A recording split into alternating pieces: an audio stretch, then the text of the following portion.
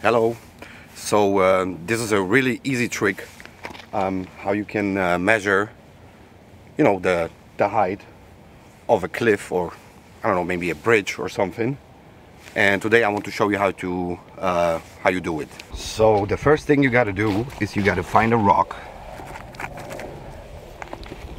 And the size of a rock doesn't really matter, because, and that's the coolest thing, is when you're gonna drop them, they're gonna fall at the same time. And now all you're gonna do is you're gonna drop the rock, and while it falls, you're gonna count the seconds till it hit the ground.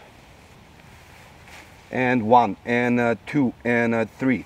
1 second is 5 meters.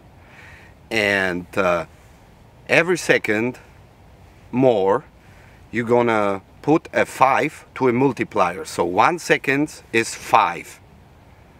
1 times 5. 2 seconds is 10. 2 times 10. 3 seconds is 15.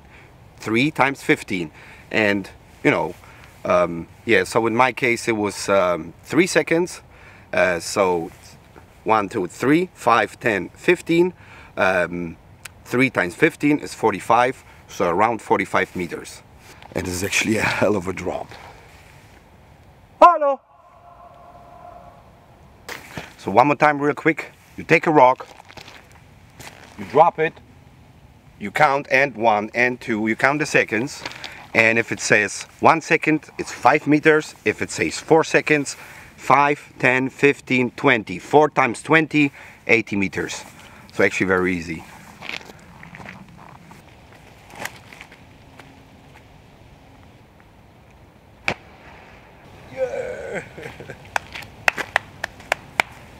Okay, so as always, thanks for watching, and bye bye. And how about another video?